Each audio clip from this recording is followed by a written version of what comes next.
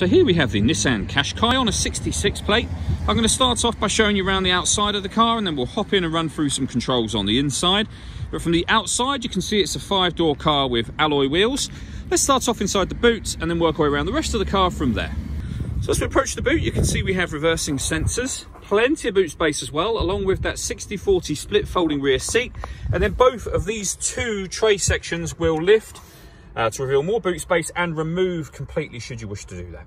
Okay, so we're just going to work our way back round to the front of the car, and then we'll hop in and run through some controls on the inside. But now that we've done a full circle of it, you can see it's in excellent condition the whole way round. Just briefly before we climb in, I think that's why we're seeing the interior from this exterior point of view. There's plenty to run through on the dashboard, so let's hop in and we'll do that now. Okay, now that we're inside the car, we're going to start with the dials. On the left-hand side, we have the rev counter, and on the right-hand side, the speedometer and fuel gauge. In the middle, you can see the total miles of the car, which are 19,900. You can change the information displayed above that by using buttons on the steering wheel. There's a digital readout for the speedometer being displayed at the moment, but you can change that information for various different bits, as you can see, and eventually that will come back round to the beginning again.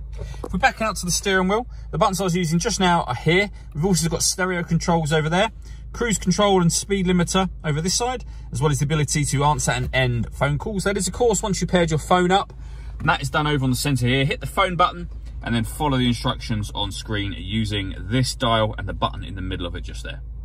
When it comes to music, we have the radio, of course, and you can see there we have FM and AM radio. If you want to listen to your own music, you can do that via the CD player. If you hit the media button, you can also see we have auxiliary input as well, and then the CD player just here. The main volume for the stereo is over on the left. Beneath that, we have dual zone climate control, so you can adjust the passenger and driver temperatures, the fan speed up and down. You can determine where you'd like the air to be distributed. Then when you're happy with those settings, that button turns the air conditioning on and off. You can turn auto on and off as well. So at the moment we're controlling everything manually. If you want the car to maintain these temperatures for you, just hit the auto button and it will take over. As you can see, it controls the fan speed to maintain those temperatures, and you can override that at any point in time you wish to. Beneath that, we have a 12-volt charging socket along with the electronic handbrake.